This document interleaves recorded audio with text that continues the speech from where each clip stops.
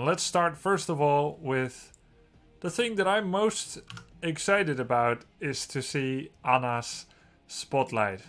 But first of all, I'll let you know that Anna is from Overwatch. She is a mid to long range support sniper, capable of healing at any range, while also maintaining a fair level of damage output. She's 60 years old. And she's Egyptian. Just the important stuff. Now let's take a look at her spotlight video. One of the world's best snipers, Ana Amari was a founding member of Overwatch and served for years as its second-in-command. After being gravely wounded in the line of duty, Ana struggled with the weight of a life on the front line and chose to retreat from the world. But her need to protect the innocent soon proved too strong to ignore. With her rifle back in hand, Ana is ready to use her years of combat experience to safeguard the Nexus and everyone in it. Target eliminated. Ana is a long-range support sniper who can shut down the enemy team's healing capabilities.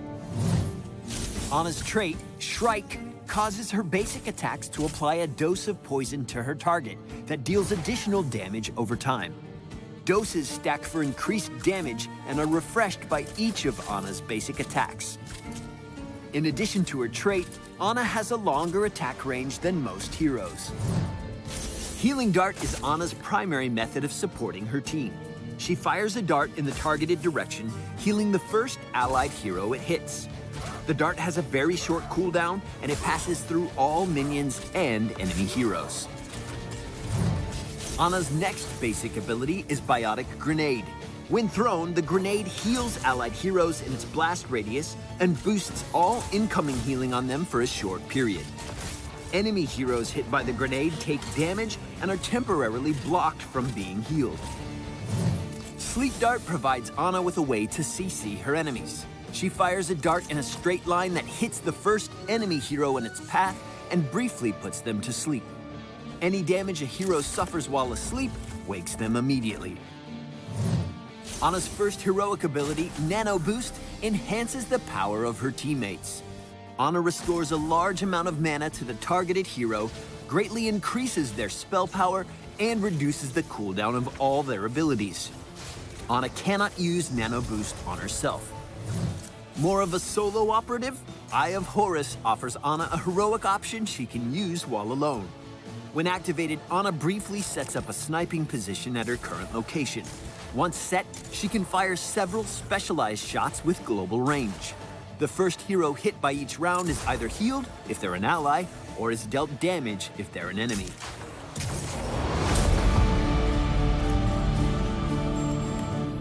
Shh. Lights out. Landing skill shots is key to playing Ana effectively. Her healing dart hits the first allied hero in its path, so make sure you always have a clear line of fire to each of your teammates. A well-placed biotic grenade can not only boost your team's healing, but it can also negate healing for the enemy team and secure a takedown. Shields are unaffected by biotic grenade, allowing heroes such as Tassadar and Zarya to protect their teammates even if they were caught in the blast radius.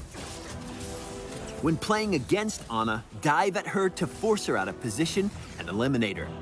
Keep in mind that Ana can't heal herself with Healing Dart, so landing poke damage on her can make it risky for her to stay in the fight. Ana has 3 questing talents to choose from at level 1. Grenade Calibration increases the healing radius and buff duration of Biotic Grenade. Piercing Darts allows Sleep Dart and Healing Dart to pierce targets and travel farther. And Detachable Box Magazine grants additional charges on Healing Dart as you stack doses on enemy heroes. At level 13, Ana has 2 talents to choose from that clear CC. Purifying Darts causes Healing Dart to remove roots and slows, while Smelling Salts causes it to remove stuns and grant armor. With elite skills sharpened by years of experience, Ana can hit any target in her sights. Line up your shots and show the rookies how it's done. Make sure to leave us a comment or subscribe to Heroes of the Storm on YouTube and around the web, and we'll see you in the Nexus. My shots find their marks.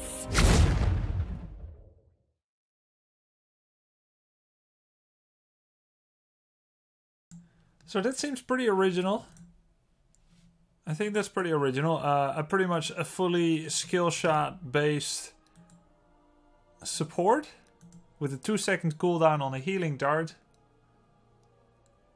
and 100% unamplified healing. The opposite of amplified healing. Pretty cool. We can learn more about her by going over her talents, which we can do right before we start to play her in a little bit. But for now, let's take a look at the PTR patch notes for September 18th. These are the PTR patch notes that are live today on the PTR. Whereas in a day or two, there's a different set of patch notes that will be live on live server. Hope you're still with me. So Ana is going to be coming to the Nexus. And there's going to be a new special event as well. Let's start with that. Pachimari Mania. Open loot boxes and be the first team to find a golden Pachimari. At the beginning of a match, loot boxes will spawn around your starting area. Open as many as you can and try to find the legendary golden Pachimari. At this time, can we do a check quickly in chat to see if anyone has the golden Kappa as well?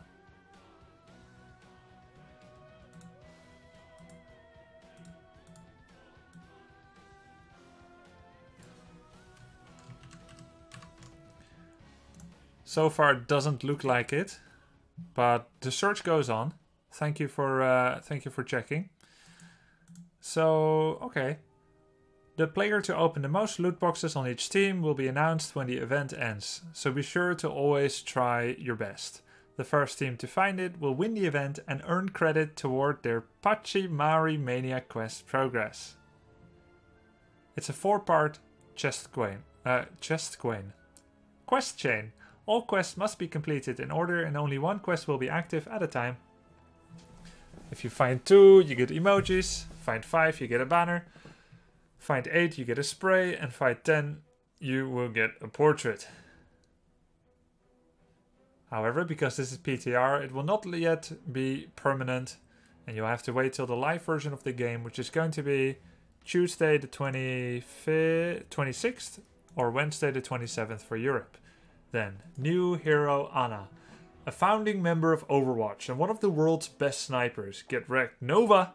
Ana Amari uses her skills to protect the innocent. Though she went missing in action after losing her eye, Ana's sense of duty and responsibility has brought her back to the fight. Her trait is poison, like we saw in the video just now. Instantly boost an allied hero, restoring 200 mana. For the next 8 seconds, they gain 30% spell power, and their abilities recharge 150% faster, so that's 2.5 times as fast as usual. We don't know the cooldown from this yet, but maybe we will be able to know once we take a look at her specific set. 8 specialized rounds is her second heroic with unlimited range. Rounds hit the first allied or enemy hero, or enemy structure in their path. Allies would be healed and enemies would be damaged. Structures take half damage. She's unable to move while it's active. Okay, so you activate a new position, sniping position. During that time you can fire up to 8. Or you can switch back to a non-sniping position. And during that time you're unable to move. So it reminds a little bit, but it's not quite the same as either Sergeant Hammer or Li Ming with Pure Power Archon. Yeah, it looks like she can also snipe the core. There's also going to be a new battleground, Volskaya Foundry. There is a video about this as well, and I think at this point it would be nice to show that one. As the Spotlight video came out before I was streaming HOTS. So let's go take a look at it.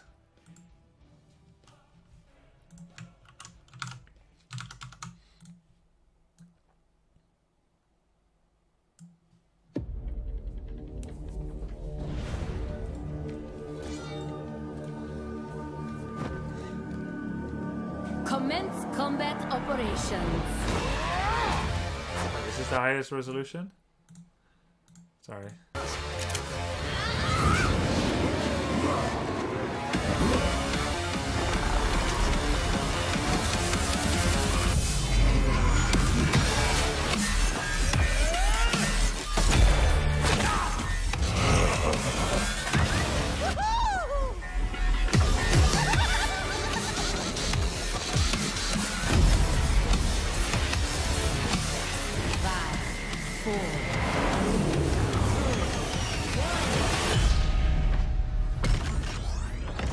Protector online.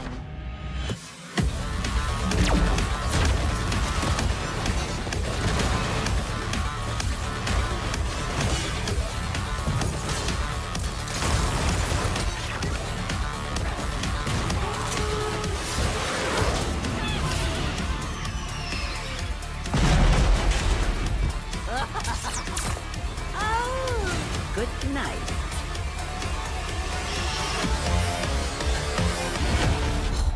Technology needs more work.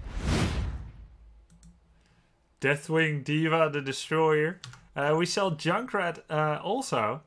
Junkrat is not in this PTR yet, but he should be soon. Probably just a tip-off to the next hero to be released. As per usual, we would expect in about 3 to 4 weeks from now. For now, let's take a look at Volskaya Foundry in a 4.5 minute overview, which is like a spotlight. After discovering her factory and the surrounding city in danger of being invaded by beings from other worlds, CEO Katja Volskaya immediately began work on a new mech series to defend her homeland from the denizens of the Nexus. Now, the Triglav Protector is ready for testing.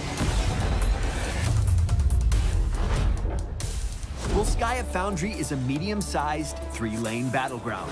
At the top, center, and bottom of the foundry sit 3 control points. Periodically, a control point will activate, and teams must vie for control of the point to acquire a massive mech vehicle. Ownership of a point can be gained by standing inside the designated area. However, if an enemy happens to also enter the area, the point will become contested until the foe is eliminated. Once a team assumes possession of a point, they will begin to accrue victory progress at a steady rate. Teams must remain in the area to continue this progress, as stepping away will eventually return the point to a neutral state.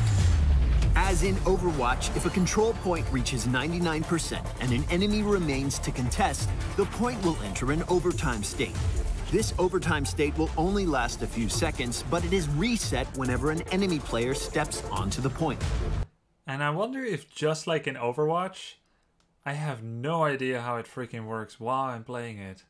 I mean, at least as someone who hasn't played a lot of Overwatch, I'm always like, why hasn't the game ended yet? Overtime to me was a confusing mechanic that I hope will be fairly transparent to myself and my worthy, courageous teammates in Hero League and Quick Match, but we'll see. Once a team's victory progress finally hits 100%, they will close out the objective and initiate deployment of a Triglav Protector. The Protector is similar to other piloted objectives in Heroes of the Storm, like the Dragon Knight or Garden Terror, but it is unique as a 2-person vehicle. The first person to enter the Protector will assume its pilot position. This player will control the mech's movement and use of sieging and support abilities. Charge will propel the Protector toward a targeted enemy's position, dealing area damage around it and double damage to structures and minions. This objective feels freaking cool so far. Rocket Fist launches a concussive fist that will root the first hero it hits or disable a targeted structure for a brief period of time. When activated, Shield Emitter will provide the mech armor and grant a shield to allies in its proximity. The second person to enter the Protector will take on the gunner position and has access to a deadly set of damage-dealing abilities. After a range-defining windup, the Protector's particle cannon can launch a projectile to a target location, dealing area damage upon impact. The mech can also initiate Gatling Cannon, unleashing an ongoing barrage of missiles at your cursor location for a brief period. Or activate its Scorching Laser to cut a line in the terrain that will trigger a delayed explosion for heavy damage. In addition to the Protector, spread across Volskaya Foundry are 5 mercenary camps, 2 siege camps, 2 turret mercs, and a singular support camp. Utilize the pushing power and activatable resources from these camps to bolster your team's aggression and push further into enemy territory. The control points across Volskaya are unique in a few ways. Each layout is different and will require you to engage the objective with a variety of tactical strategies. On top of that, the addition of moving conveyor belts around the points brings a dose of chaos that can amplify your team's approach or stifle it completely. Make sure you understand the direction each conveyor belt is moving around your point when you decide to engage or retreat. Even if your back is against the wall and it looks like the enemy is about to capture a point, do not lose hope. If you defensively dive a point before it hits 100%, the enemy cannot secure victory with you present. Safely hold your ground and get your team to back you for a team fight that could turn the tide. You do not want to underestimate the power of the Triglav Protector. In the hands of talented players, this mech can unload a ridiculous amount of damage. Volskaya Foundry is primed to test its remarkable new technology. How are you with mechs? Ready to be a pilot? A gunner? Or just a test dummy? We'll see you in the Nexus.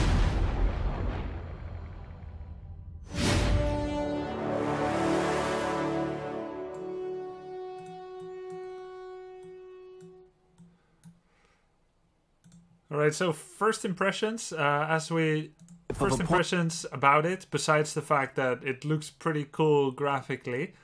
They showed the Haka in this video, and then I looked at where are the brushes for the Haka to contest the objective at. You would expect brushes right around the thing, but presumably they felt that there would be too much of a trap setting ability that would make defenders' advantage too good. It looks like here on the left and here on the right is a little brush, but fairly easy to play around because there isn't a lot of space. There's some vents here, but I think I'm glad that they're kind of further away, that they are not too close to either the conveyor belt or the objective. So that's one interesting observation. I'm trying not to really have too much judgment, just to kind of see what I observe, right? Secondly, you can either use the objective with 1 player or with 2, which is kind of an interesting mechanic. Then, of course, there is the overtime aspect that I hope will be relatively transparent and that the map doesn't become too difficult. I really like the animations of the... what is this called? The Destroyer, whatever. Destroyer of Worlds.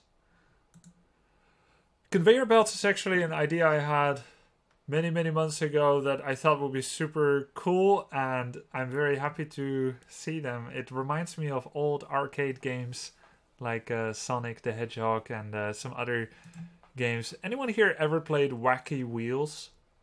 I believe it was a kind of copy of Mario Kart, but it's the only Mario Kart type of game that I ever played. Wacky Wheels was so good. You had those conveyor belts as well, and it can be really funny. Also, those conveyor belts will have the feeling of being RNG while not actually being RNG. And here's the thing that I feel about RNG. RNG is really funny, and it can lead to a lot of unique game situations that if you just have a neutral battleground wouldn't really be happening. Now, you don't truly want it to be too much RNG because, or any at all, because you want skill to be dominant in determining the result of things. The reason it will feel RNG is because a lot of people are going to be walking over those conveyor belts and they're going to make mistakes, like the Zagara who is trying to crawl up the conveyor belt. And they're going to be like, I can't help, right? So there's definitely going to be people that are going to be confused by it, but there's also going to be people that shine at using it, that see the movement, and they do the godlike Ring of Frost, and that's going to be funny. And it is a transparent objective. Though it will take time to get used to, it will have all the fun of RNG without actually being it. So I think that's really fun and cool. It looks like a hot mess contesting these. I'm sure it will be really chaotic in Quick Match and probably in Hero League as well. My hope is that the map will gain more traction than Hanamura. Also, of course, that it will be better than Hanamura. Because one thing that we were really bereft of, that was missing, was that Hanamura was not played at Pro Scene. And because of that, there was a disconnect of how you're supposed to play it and how people play it. We learned much from the Pro Scene. And so I hope that this map will quickly gain traction at the Pro Scene where people can learn a little bit from it. Right? That's just a little bit of a hope there. So, cool. Let's move on to the next segment, which is to continue with the PTR Patch Notes right here. Volskaya Foundry. Text-wise, feel free to pause the YouTube video if you want to read more about it, but of course you can find it yourself as well. But we just looked at the video, which is even better, right? This is our second sandbox custom game. The first one is of Cursed Hollow. And here is Volskaya Foundry. Sandbox is like a cheat box where you can quickly level up, try out abilities with your friends and test interactions that previously were difficult to test time efficiently.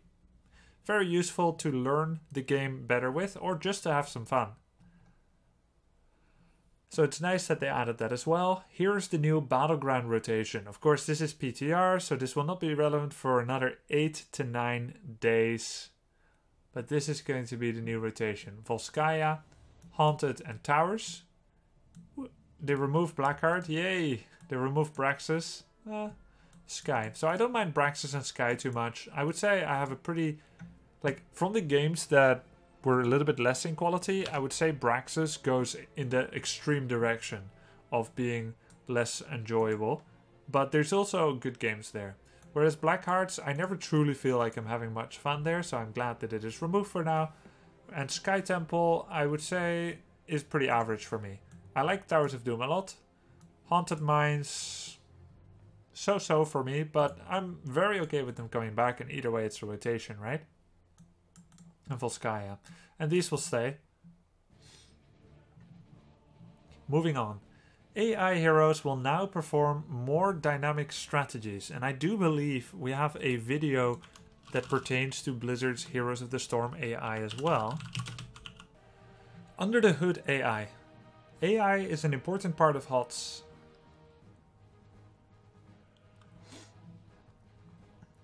What makes good AI? An AI that closely matches players' expectations. Be safe, but also engage at the right time. So what they are saying is, just to kind of give you the TLDR, is that every hero since Garrosh has received updated AI programming. And they're now doing a passover of heroes that came out before Garrosh to also increase their AI. The new system will make your heroes and your computer run faster while playing HOTS, which will result in improved frame rate. And the heroes will become smarter. It may even mean that AI Valera will do something besides staying cloaked.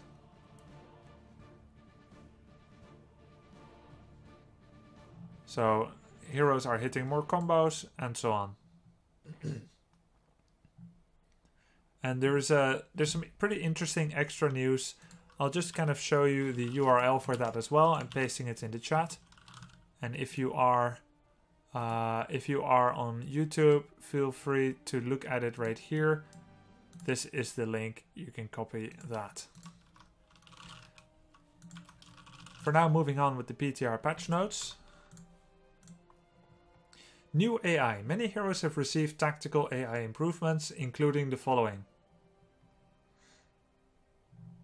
I could have just clicked it here. Okay. Could have just clicked it here. So there we go. Voice lines that have been selected for use in players' loadouts have had their volume increased in-game. That's good, because it was pretty hard to hear them. Now have a larger 3D fall-off, increased sound exclusivity, and can interrupt other voice lines. Good. Banners that are placed will also include the name of the player who owns the banner. That's a pretty nice change. Nice try! Healing indicators. Increased and decreased healing indicators have been added and will appear next to... So we saw this in the Ana video, right? When Ana throws a biotic grenade, she gives plus 25% amplified healing to allies and minus 100% to enemies, which means they cannot receive healing for a few seconds. You can now see that with a banner, with an indicator. Good.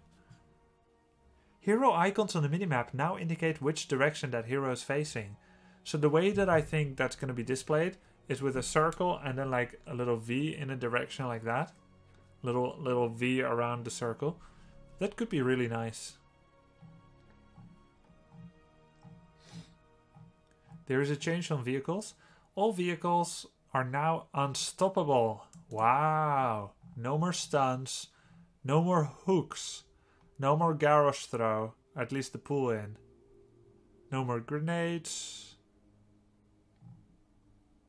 You could still blind them though, probably.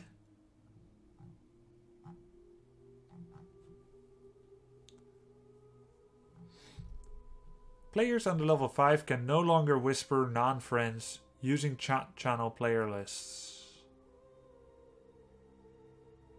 What I also hope is that players under level 5 can no longer report.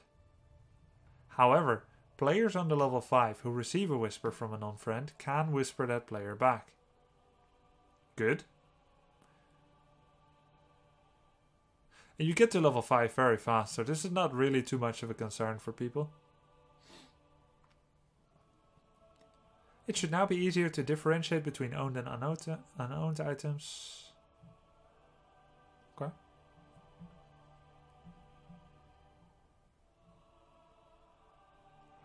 Here are some changes on the PTR. And this doesn't include the ones that are already live in a day or two on live server.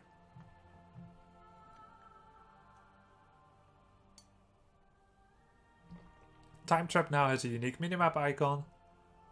Flight will go on a 10-second cooldown when interrupted. Ah! Including self-cancelling. Wow.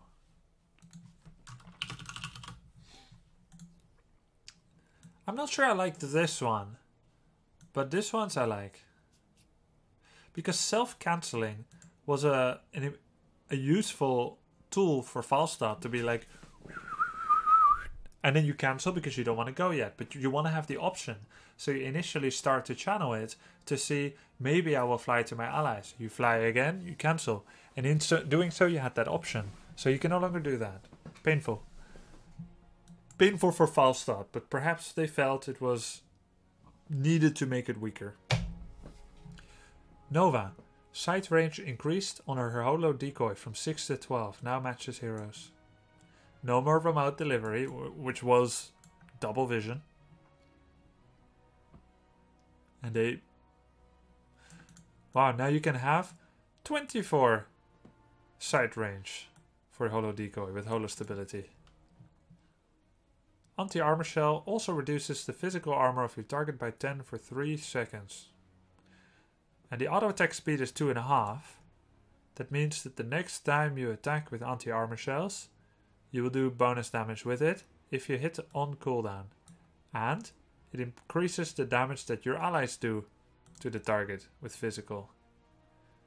Before, anti-armor was not a competitive choice compared to the Snipe Master and her version of follow-through. Now maybe it can be a valid option. 5 extra range. 5%. Resident Ghost. Amethyr. Deep Tunnel. Same thing as Falstad. Same thing as Falstad, okay? Same thing.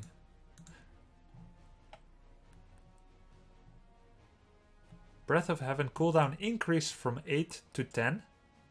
Mana cost increased by 5. So this is a nerf on a hero that, just prematurely without looking at the rest, I don't feel needed a nerf yet. Transcendence, massive healing increase, increasing his support capability with his support trait, while probably dealing with the fact that people only ever pick Iron Fists.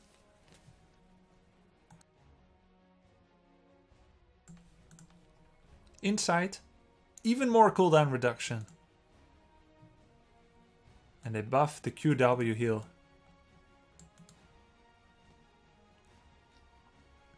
Makes sense.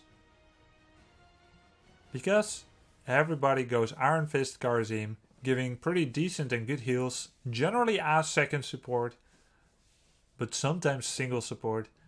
And Transcendence just doesn't match up. So now it will be better. Interesting.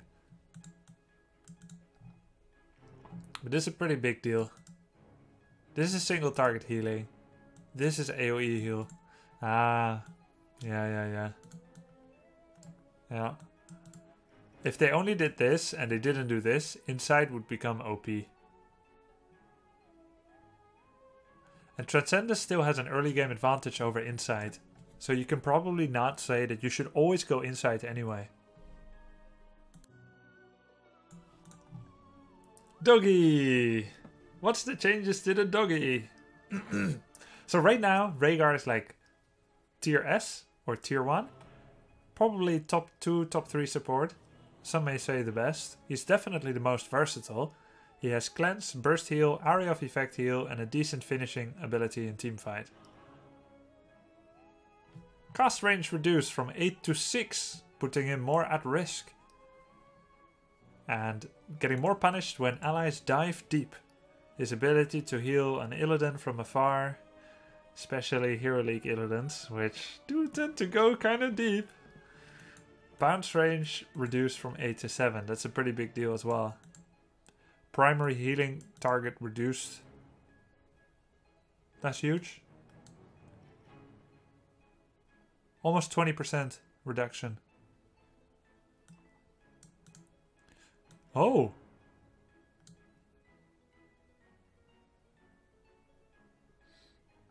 And what about the tertiary bounce? It's probably 125. Or 167. Positioning for Rhaegar's chain heal matters more. Huh. It's a pretty big nerf gun. Does this kill the Rhaegar? He still has Cleanse and Ancestral. Secondary heal is more, but harder to hit and harder to hit the initial, with a lot less heal on the primary target. They have been nerfing all the supports, and I do have to point out that probably because there's so many new heroes with armor, that's why double support meta is a thing. I think there's two major reasons why we have double support meta. Is because healers in general are really good. Good healing output, good utility, and good damage as well. This is part of nerfing every support. They already did it to Uther, who's still really good. They tried to do it to Ariel as well, who apparently still sees play as well. They tried to do a rework with Morales, which people weren't sure about. Is it a nerf or a buff? But it actually looks like it is a buff, especially in build versatility. And people are using her more in HCC competitive play than they were before. So it's not really a nerf. Karazim gets nerfed on his most popular build, and now Rhaegar gets definitely nerfed. The thing is, nerfing supports is a good thing if you don't want double support meta. And most people say that. If supports were all reduced in strength by 100%, or let's say every support as they are, get half as strong, that doesn't mean we're gonna run quadruple support to make up for the lack of healing. All it means is that people will try to play without support. More warriors, more self-heal, more damage. So, there's always this thinking that people say, if supports are a little bit weaker, you need 2 to get the healing you need. That's just not true.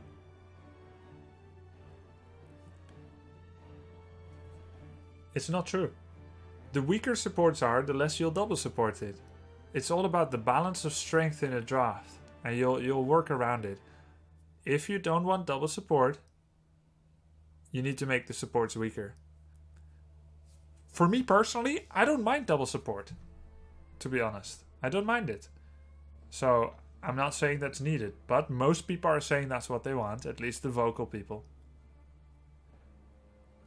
So this is in line with what seems to be the wishes, but I wonder if it's the existence of armor that makes support more valuable, which is true. Armor definitely makes support more valuable. More effective HP with every heal. So we'll see how this changes things. The Haka gets the same cooldown treatment. So I think double support fights that happen over the course of a long fight that result with one team winning are very fun to watch. It means there's a long fight without that immediate burst sensation where you have little to no interactivity or counterplay. Bursting people is what mages are about, and that can be pretty fun for the mage player. And definitely if you're out of position, you should get bursted from 100 to 0 maybe. But I like double support fights that end up with some team winning. 1 or 2 minute fights with a victor is what Warcraft 3 is, which is what I was a competitive player in. I think those fights are fun. Longer fights, more fun than shorter fights, my opinion. What I like a little bit less is double support comps where they fight, no one dies, people go back to laning, wave clear laning, with 0 death until minute 20. So I would personally be in favor, I don't mind double support, I would be in favor of having a double support that does force a victory. And I believe that's the responsibility of a strong battleground objective, rather than a weak one. It's weak battleground objectives like Cursed Hollow and Tomb of the Spider Queen that lead to double support comps where there is no victor, just losers of, just a fight happens but we'll see how it plays out. Johanna, Falling Sword, mana cost reduced, damage reduced by a lot. Now applies a 50% slow. So they buffed the damage for Falling Sword before, and they increased the cooldown in order to make it feel more impactful. It was during the same time that Stage Dive got the impactfulness treatment. The long cooldown, high damage. They increased Falling Sword damage, Stage Dive damage. I'm trying to remember the others. So the damage goes down, but the functionality goes up.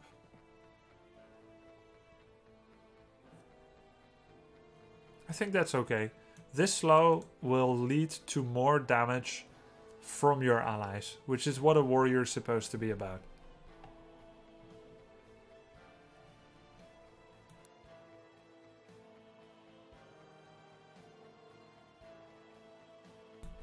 Laws of Hope.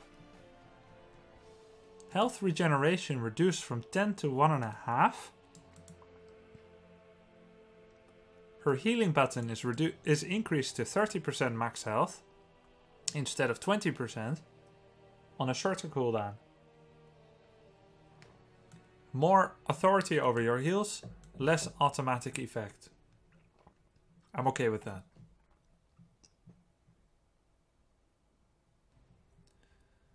No more Regeneration Master, so reduced heavily Johanna's healing over time. That's kind of a pity, because I do like that Regen Master, Laws of Hope interaction of being having a walking fountain of youth with you. No more Righteous Smash. Once I saw in Pro Play the use of Righteous Smash. Once in HGC I casted it. I believe it was JPL on Tomb of the Spider Queen. With the Righteous Smash. Gain back up to 60 mana for your Q. Now, never again. Hold Your Ground is moved from level 13 to 1. This was if someone breaks your shield, you get CDR. Also 20% bigger shield. You get CDR on your trait. And now no longer need to be broken. So bigger shield, shorter cooldown at level 1. Without nerfing its strength. Bringing it forward that means it's very strong now. Also, Laws of Hope is here now instead of at 4, so you can either have an activatable heal with a bit of regen, or you can have a better unstoppability trait with a higher shield of it and can use more often. And the final one was what? Block, Reinforce. 3 types of survivability at level 1. Conviction is the movement speed from Condemn, now at 4. Shins Exposed, which was at 7, is now at 4, with more damage because it was pretty bad. It's when you do your Blinding Glare, follow-up damage draws the charge that you put on it, dealing damage. And Eternal Retaliation, cooldown reduction.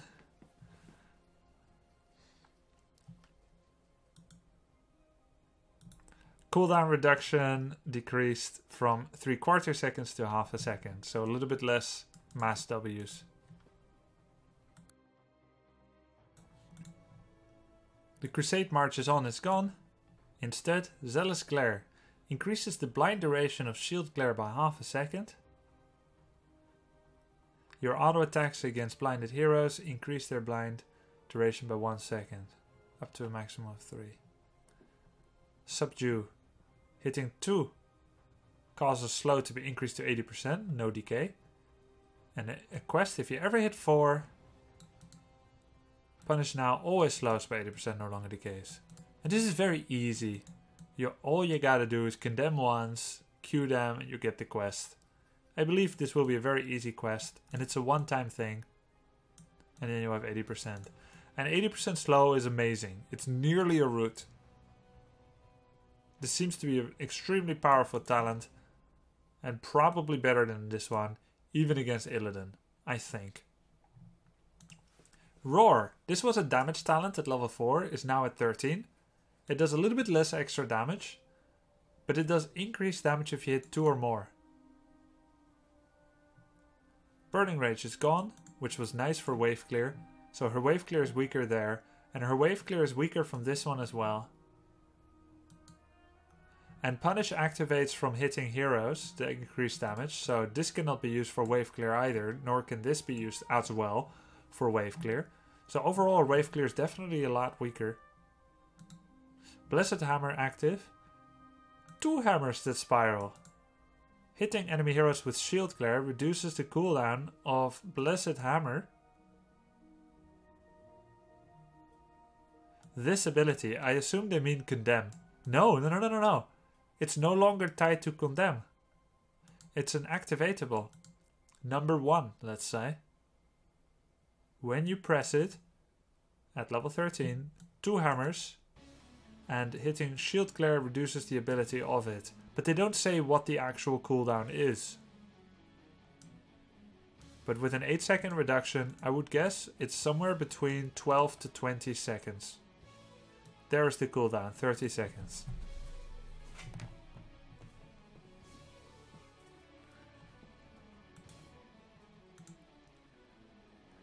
Seconds cooldown.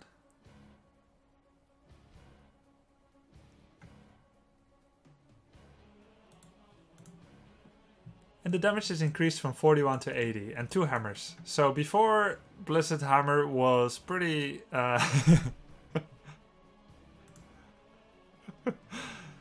Blessed Hammer was pretty weak and now it's pretty strong.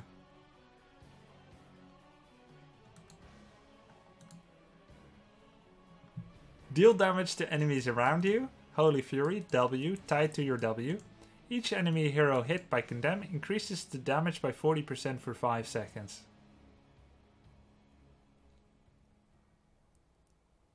Interesting. Deal damage. So it's like Burning Rage, but they don't say how much. This time I didn't not read it, right? Holy Fury deals 12 damage. It's like Burning Rage. W increases the damage. Okay, thank you for telling me, Yal on Twitch. You already tested it. So if you hit 5 heroes, you get a 200% increase. So you do triple Burning Rage if you condemn 5 heroes. If you condemn 1, you do a 1.4 Burning Rage. Is that it?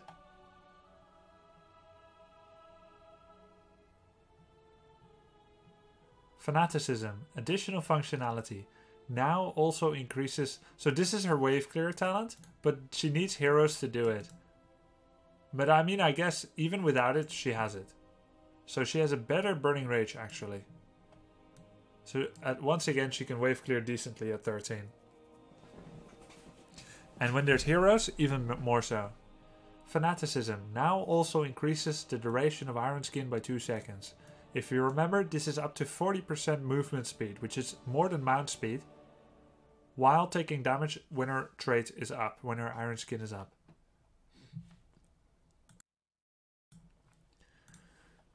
Yalon says normally Burning Rage deals 22 to 24 damage, so that would mean it's less than Burning Rage.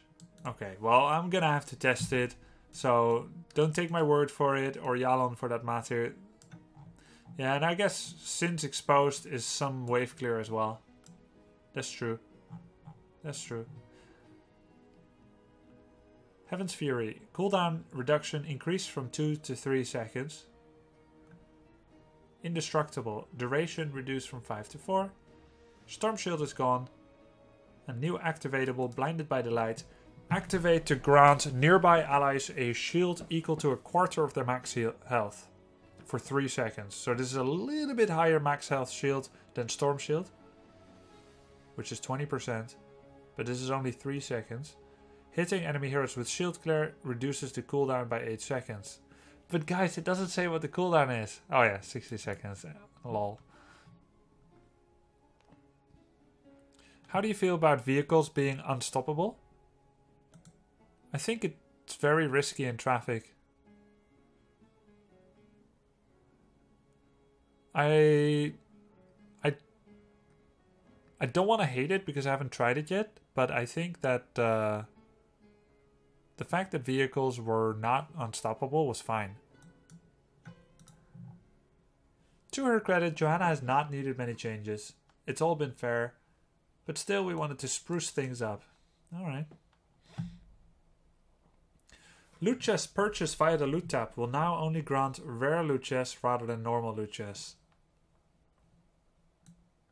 That's good.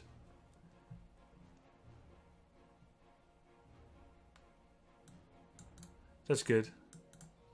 I never buy because getting a normal one, not really worth it normally. I mean, that's a good change. I applaud it. You guys applaud it too, I see. Rewards. The Celestial Steed mount has been removed and replaced by Celestial Rainer. Raptor. Celestial Rainer would be a nice mount. That's a mount I could get behind. Okay. The 1000 gem reward for reaching 5 has been removed. The welcome bundle has been removed from the collection. New skins. All the new skins. We saw a glimpse of that in the video. Extreme Diva sounds good. Ah, Arthas's horse. Nice. Kind of unceremonious that not saying that it's his horse. The horse that never dies. Invincible. Kappa.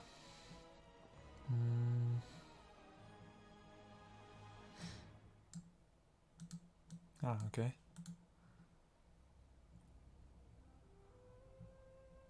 Oh, it says invisible. Oh, okay. Kappa Klaus. Dat rijdt er actually. A lot of bug fixes. Feel free to pause if you want to read them or go to it yourself. A little bit too much for me to narrate. My voice will not survive it. That was the PTR changes.